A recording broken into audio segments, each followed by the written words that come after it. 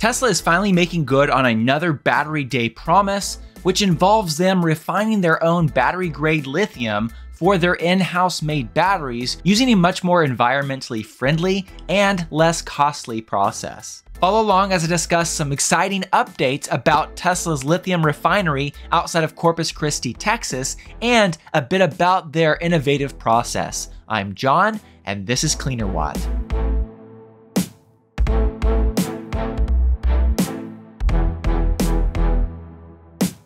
At Battery Day over 4 years ago, Tesla announced that they would be refining their own lithium for battery production. But in true Tesla fashion, they also shared that they would be using an innovative, more efficient, and more environmentally friendly acid-free refining process that they expect to result in over a 30% reduction in the cost of refining lithium. In May of 2023, Tesla finally broke ground on their facility and shared the following post on their website, which reiterated the, quote, acid-free lithium refining route that they would be deploying.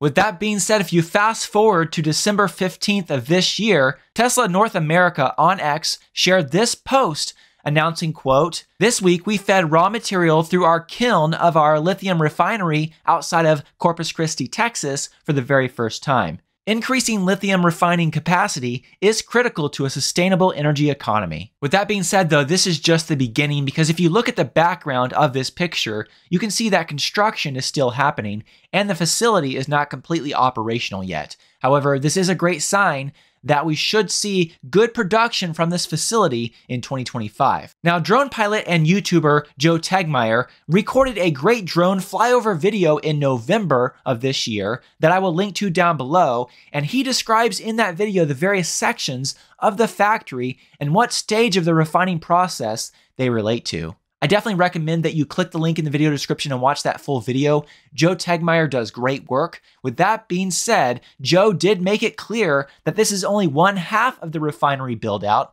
and that there will be a second twin structure in the space next to the current facility. With that being said, based on what Tesla previously announced, this particular refinery, once fully built out, should refine enough lithium for around 50 gigawatt hours of battery production per year. So this first half of the equipment that is currently being built out should be able to produce around 25 gigawatt hours per year of supply.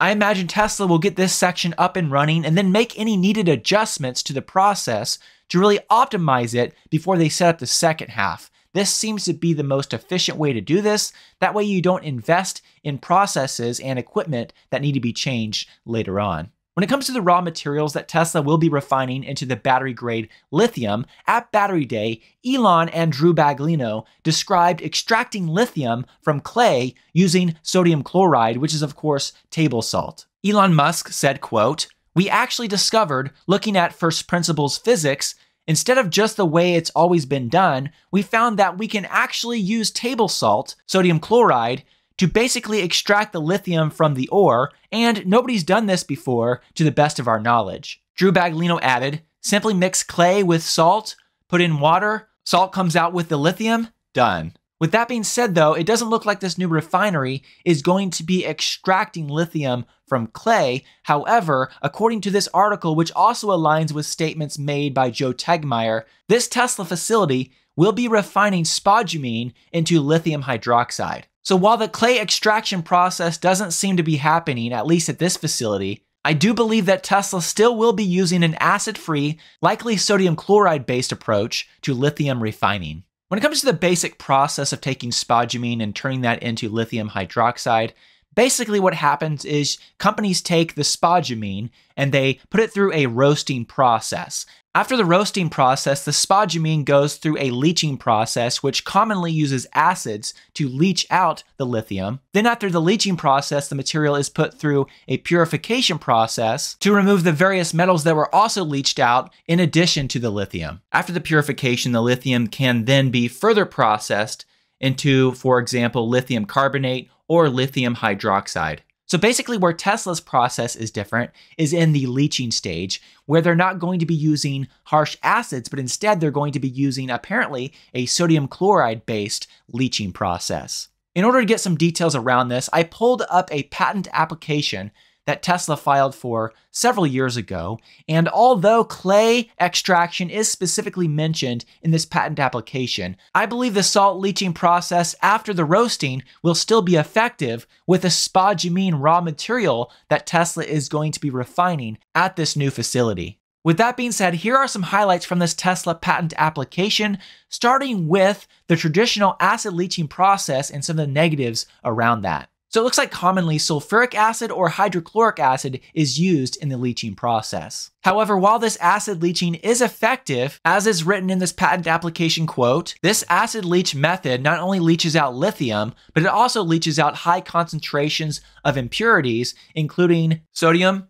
potassium, iron, aluminum, calcium, and magnesium. High lithium loss from the subsequent removal of the impurity elements, especially aluminum removal, may significantly lower the overall lithium extraction efficiency. Furthermore, high acidic consumption and complicated leach solution purification methods also make the overall extraction process less cost-effective and not environmentally friendly. With that being said, this chart was shared in this patent application, which shows the H2SO4 leach versus the salt-based leach. And you can see the greater concentrations of some of those impurities with the non-selective sulfuric acid leach. So not only is this sodium chloride leaching process more environmentally friendly, but once again, since the result has less impurities, the purification process is more efficient as well. With all that being said, once again, fully operational, fully built out, once again, this facility should refine enough lithium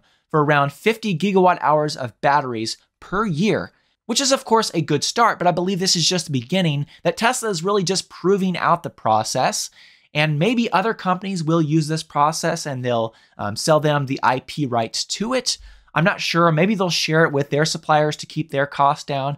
I believe this is just a start and that Tesla is really pushing the industry forward towards a more sustainable method of lithium leaching and lithium refining. So I'm excited to see Tesla doing this, not only for their own benefit, but for the benefit of the industry in general. In addition, I'm excited that Tesla, once they have this up and running, will have more supply chain control. This is especially important as the cost of lithium can fluctuate greatly. And over the last several years, we saw some massive increases in the price of lithium. Then, of course, it has recently come back down to more normal levels. But with that being said, with a market that can go up and down, if you as a company have more control over not only the cost, but also the supply of a critical material like lithium for producing batteries, that gives you a lot more security in the future.